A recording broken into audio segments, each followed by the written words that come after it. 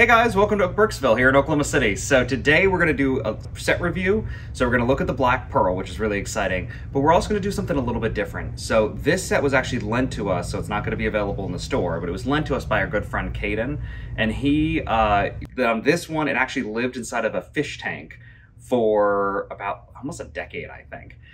So we've done a lot of cleanup work on it, getting the gravel out of the bottom and everything, but I also wanted to kind of use this as an opportunity to highlight some of the things to watch out for when you're getting sets online. So we're going to go through some of the things that people can purposely exclude from the descriptions that can really lose you value and just playability. So we're going to look at that stuff, but for the set itself, this is set number 4184, the Black Pearl. It was only available from November 2011 to December 2012, originally for $100, $99.99. Now it's going to cost $500 used to $1,000 new. So some of them get up to about $1,200, especially if you're trying to get it on a site that has higher fees. But you can probably get it for around $1,000 new. But definitely a little bit of a jump. So we're going to take a look at the set and look at those things we talked about. The Black Pearl has some amazing minifigs. It comes with 6, 4 of which are exclusive to the set. Starting off on the left, you have Davy Jones, which has a lot of exclusive prints or pieces. The hat piece was also used in the Flying Dutchman for SpongeBob. And then it has a claw piece, which is used in one of the CMF bug guys.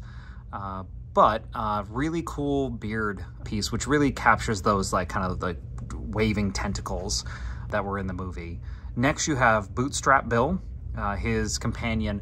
Now this one in the movie, he's got like this long, thin, flowing hair. This one doesn't show that at all. It does have like the barnacles on the face and the starfish, but nothing on that way.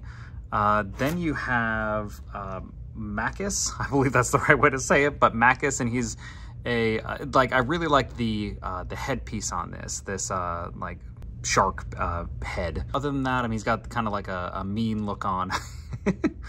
Now, so last one that is exclusive, so the first 4 of these are exclusive to this set, is actually the Jack Sparrow. Now the Jack Sparrow, it is exclusive to this set, but all of these pieces are in other Jack Sparrows and other sets. So it's just this unique combination of these ones.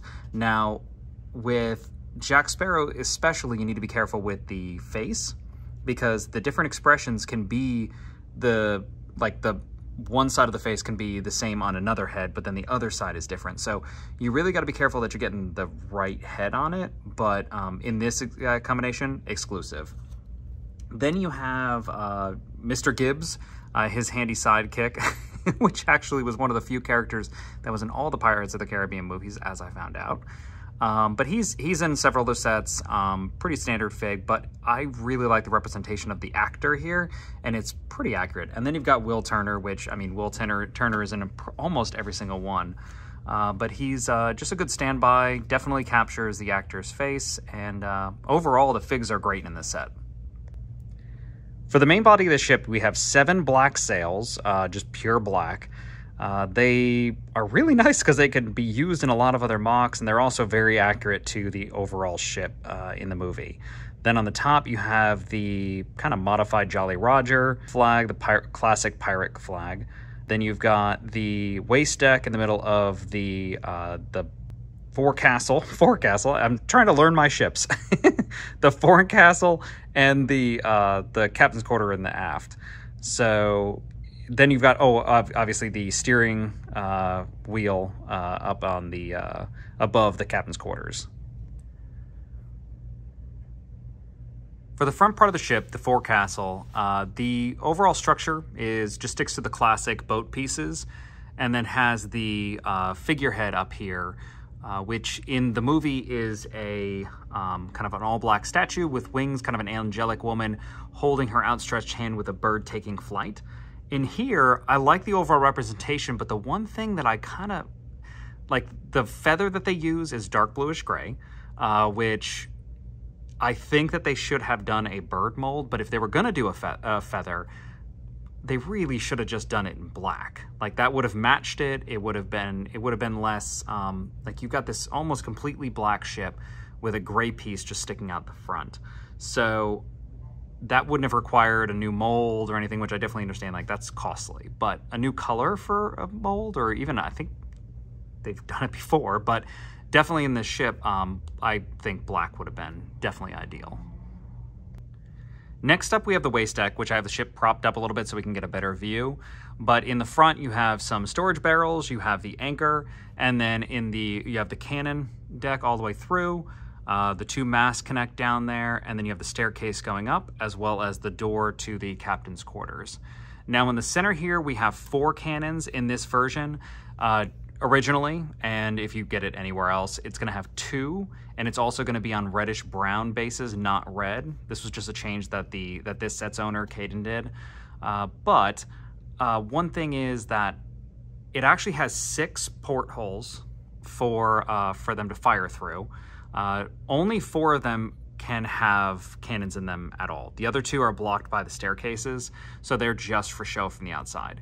The other thing that I found interesting is that in the instructions it shows to put them in the front in both of those, and that makes more sense. If you're only going to have 2, you're going to protect both sides. But in all the pictures for the set, it shows the 2 on the side facing the camera, which I think is a little bit dishonest, to be honest. Where the only reason why they did that is because it looks better with both of them showing the camera. It looks better with it being full. And if you were to just buy it based on what you saw in the box or what you saw in the pictures advertising the set, I believe, I thought it came with 4 cannons. So I find that a little bit deceptive. But that is, I'm not going to get too far into that. But the anchor here does drop over the side and still stay connected, so nice connection there. But changing the subject.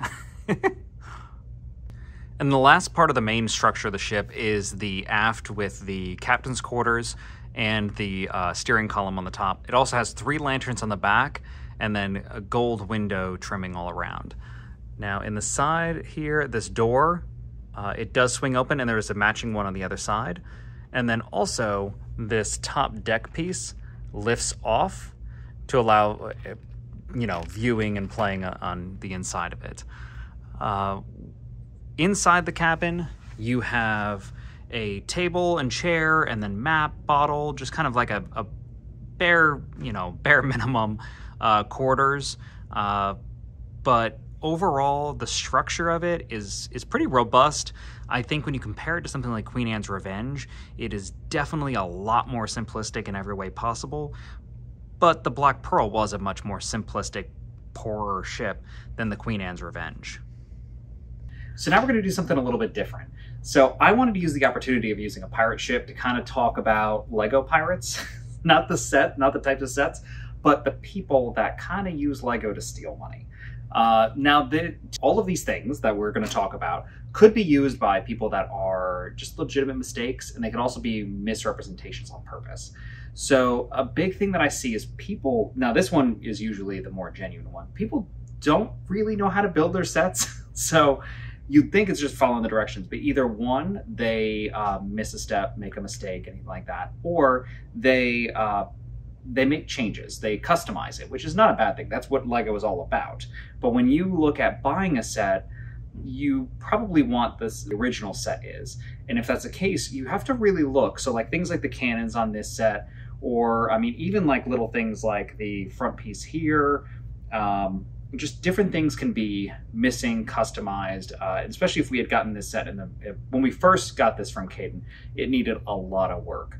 But if you shoot it from different angles and different perspectives, you can hide a lot of that stuff. So, and that brings us to the next one. Images can hide issues. So when you shoot it from one angle, a piece of the set may cover up something. It doesn't really show what's inside.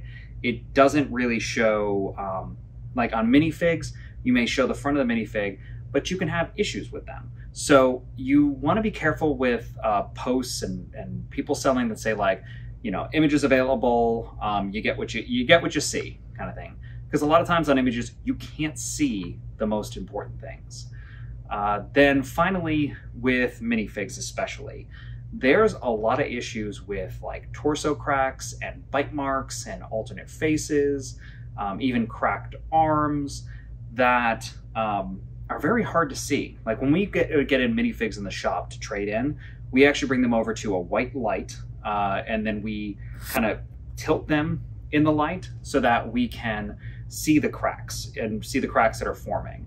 So you can only really see that in person.